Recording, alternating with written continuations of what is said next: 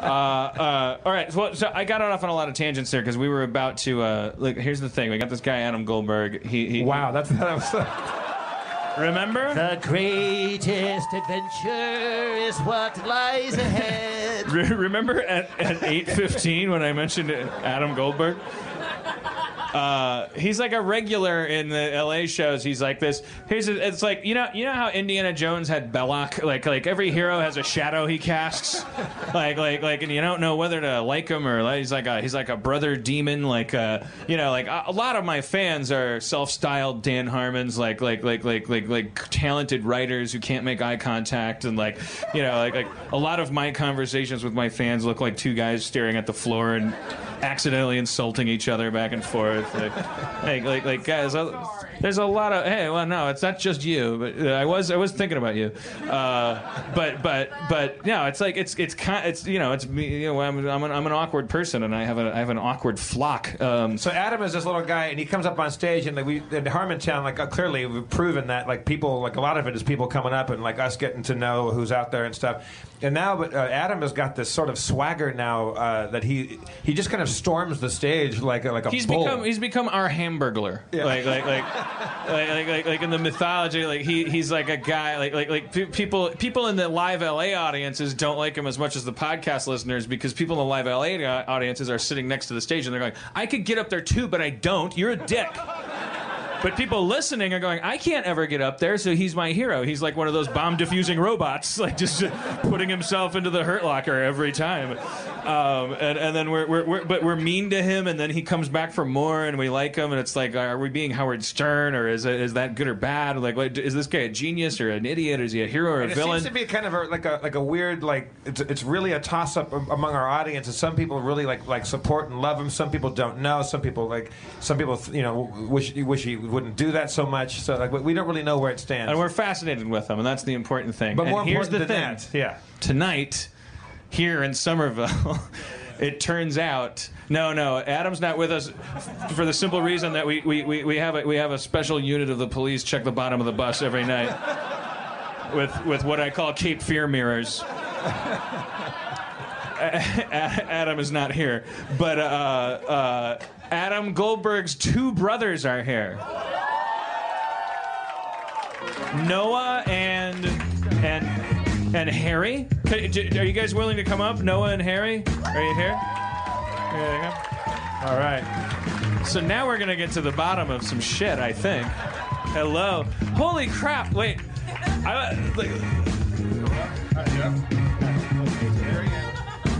Shake your hand. Noah. He said, I don't know if I should shake your hand. I've listened. Jeff's always been a little bit nicer. Jeff's always been the one to really just shit pretty hard. Really? Well, Jeff will say stuff like "shut the fuck up, Adam, get off stage." Right. And Dan will say please shut the fuck up. Right. Or I'll say well, we're all Adam Goldberg a little bit. At what point do I, where does the bully become the victim? My question, we love Adam, but we kind of hate him a little bit too. So, all right. Are you listening, Adam? Yeah. All the questions that you've asked, we've asked ourselves for a long time. I thought we'd get answers, but it's a special kind of answer that there's just more questions. That's fine too. It's like black hole research.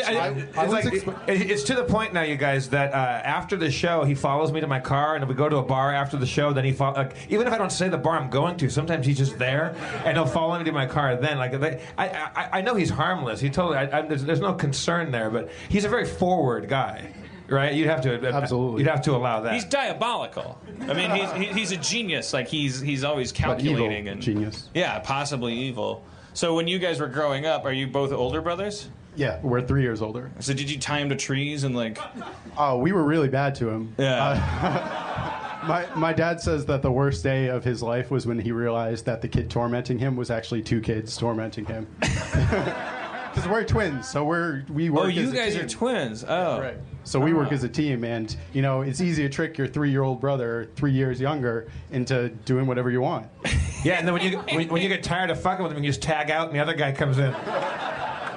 Yeah, we used to pull him out of his crib to play. This was harmless. I would climb up and try to toss him down, and he couldn't catch very well. Adam, I take it all back, man. Yeah, this is Holy shit. So maybe there's your origin story. And we would walk into like my parents' room and you go, Dad, the baby's crying. Don't know what's going on. This is interesting. Somebody audibly said, Jesus. That's good. This is human stuff. We did it out of love, but like... sounds loving. 4-year-olds can't catch. Like, it's interesting when you remove the glasses from Adam Goldberg, age him up a little, and move him to Boston. There's a Jimmy Kimmel thing that starts to happen. You guys look like I've got Jimmy Kimmel. Yeah. But you're twins, and are you identical? Are you genetically identical? Yeah. Oh, okay. All right. So I guess... I guess when you go home tonight, you can go, Dan Harmon called me fat, I guess. And used DNA to prove it. But I didn't mean it to happen that way. And I'm not. I'm fatter than you. I didn't mean it. I wasn't. I stumbled into it. How many pictures on Google Images come up of you, man? Oh man, dude. Yeah. No, believe me. Like before you leak any celebrities' voicemails, make sure you've taken a lot of thin pictures. And make sure your teeth aren't yellow. That humbled me greatly. That phase. Like Dan Harmon's at it again. Hey, TMZ photoshopping M&Ms on my chin. I believe me, I did not mean it. Wait, which one are you, Noah or Harry? I'm Harry. Harry and Noah. Okay. All right. Well, what can we do special with him, Jeff? So that, like in preparation of going back home to Adam, we met your brothers. What are we at? What? He's your problem now. Oh yeah. So you guys both live here still, right? And so when did he move away to LA?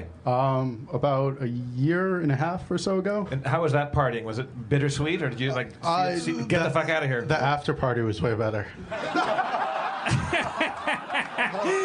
Well, Adam got on the bus and then a guy in a cop outfit blew a whistle. YMCA. We've always had the plan that somehow Adam was going to be the one to make all the money and be able to take care of us. And okay. That hasn't happened. Right. Well, no, it hasn't happened yet. He's working on it. How old is Adam? Like evil genius. The key part is genius. For sure. And I think that's what buys it all back. Sometimes he goes into these rants that are like they're kind of ill-timed and his sense of kind of verbal rhythm kind of doesn't hit the eardrums in the right pattern. But he's like, what? He's a kid. He's like 20-something. 20-something. But when you actually listen to what he's saying, he's like, a lot of people, holy shit, he's really smart. A lot of people don't know what to make of him. Understatement. Yeah. But the thing is that once you get his character and his personality, a lot of the stuff he says is pretty genius. Genius. I think he works well with an editor. Well, it's the comedy rule of threes, right? 1 out of 3 things he says is funny. Obviously, you're a writer. You know this. You don't do it all yourself. You need a team around you to... if we could have cut out me accidentally calling you fat, I would be like a great fucking host. That's my favorite part. I can go. I will go back and edit that out of the podcast, and then I'll seem like a very charming guy. Do you guys want to? Maybe do you guys want to take this opportunity? Because I presume that Adam will be listening to these podcasts as they're coming out. Anybody would, because it's certainly even just out of simple humor. Oh, he doesn't have my phone number. It's cool. He doesn't have your phone number. No, I'm kidding. Okay. I'd say maybe you guys could send a little little video. An audio letter to him, like a little wistful, brotherly contact, over a thing. Give him a little soundtrack. That's all you know. This is your letter, your open letter to Adam. Whatever you want to say to him. Adam, Mom and Dad just really want you to get a job. We know you're trying. We know you're trying, but try harder. Times are tough for everyone. When they saw you in the backgrounds of Community and you looked within 20 years at Chevy Chase, that is not a good look. So keep going. We love you. We support you. But Did the Friars Club sponsor this letter? All right. The thing you can do for us is not let him respond to this, because it's going to be way worse for us. Well, yeah. So you guys are scared of his brain and his mouth, right? Like he'll level that weird. There's still two of us. Yeah, that Lex Luthor death ray. Yeah. So Adam, okay, physically they can still kick your ass, but you got away. They would like you to make some money. Can I ask a question here? Of course. To the audience, like, I know the LA audience is kind of like what skeptical. You said, skeptical. But like, of the people listening, like, how's it play out for just listening here? Just. Were you asking these people? I thought he was a writer on Community. Oh, yeah.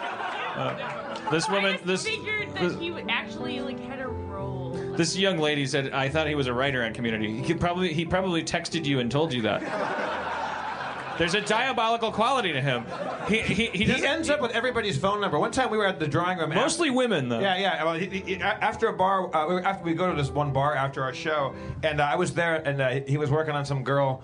And the girl had a friend, and he was drunk. They were dead drunk. And he's like, Jeff, come here. Give me your phone number. I'm like, no. Like, give me your phone number. Adam, fucking no way. No. But he gets all the women's digits in like crazy, weird Jedi ways. I was present the moment when he walked up to Aaron and he said, "So Aaron, my AT&T fucked up my phone, and I finally got it back, and I lost your number. I needed your number again." And Aaron kind of went, 818, blah, blah, blah, blah, blah, blah. I gave it to him, and he walked away, and Aaron had this blank expression on his face. I never gave him my number. It's no joke, man. It's no joke. He's a Jedi. These are not the droids you want. Yeah. I didn't put anything in your drink. Did you ever read the book? Did you ever read the book by Bud Schulman, What Makes Sammy Run, about this character Sammy Glick? I haven't read it. Yeah, it's a good. I mean, read that book. It's about a guy that he's just this little like guy, the newspaper man, the guy that runs the papers and stuff like that, and he ends up running a studio in Hollywood simply out of will. And just like the idea that there's nothing, there is no such thing as a human obstacle. Like people are things you can just move around like chess pieces, and it's not willfully mean. It's just the idea that the goal is something that's more important than the steps along the way. And is it genetics that makes your brain like that, or is it your older brothers playing catch the baby out of the cradle? Probably a combination of that and head injuries. Definitely. All right, Noah and Harry, everybody. Let's hear it for the Goldberg brothers. Goldberg brothers. Thank you, guys. Thank you, Noah. Thank you, Harry. We've never had a disaster, Jeff. We just bring random people up on stage, and it was like you're trained for the stand-up like mythology and the and TV and stuff. Like when somebody starts popping off in the audience, everyone gets as uncomfortable as when like a baby is crying on an airplane. It's like there's a crisis. There's something happening. Like, this is going to go bad. Like what's Rob Schneider going to do? But at our show, I know we're spoiled because all these audiences are people who, they listen to the podcast, they come out, they drive a long way, they pay money, but then they're ready to have a good time. But like, I just love the human experiment. You can just drag people up, and they're like, I don't know, and then they start rapping and they fucking bury the show. Like but when Noah came up, he gave me a pretty stern look, and he goes, I don't even know if I should shake your hand. And you thought it was because he was protective of Adam. Yeah, and then he just completely threw Adam under the bus. Yeah. I mean, he really meant it. I don't know if I should shake your hand. I don't know. Yeah, right, because. Aaron texted me. What? So, is he here? Well, come up, Aaron. Aaron, get on stage. Aaron McGathy. This could go bad. I mean, I never know with this one. Oh, well, all I was going to say is that Adam just texted me, we're my brother's drips. Wow. Yeah. See you guys. Aaron McGathy, everybody. Sniped from a distance by the Goldberg sniper rifle. And yet the blood does kind of run cold. That we like Beetlejuice. We've mentioned his name so many times, and he just starts texting people. That's fucking cool. Yeah, he's like Sherlock Holmes in that new remake in the BBC. I was like, what? There's text coming up. Like he knows we're talking about him. Having fun, Mr. Harmon? Yeah. You amuse me so. He's like Q. He's not my Belloc. He's my Q from new Star Trek. I'm gonna get laid in Boston. Star Trek Next Generation reference. All right.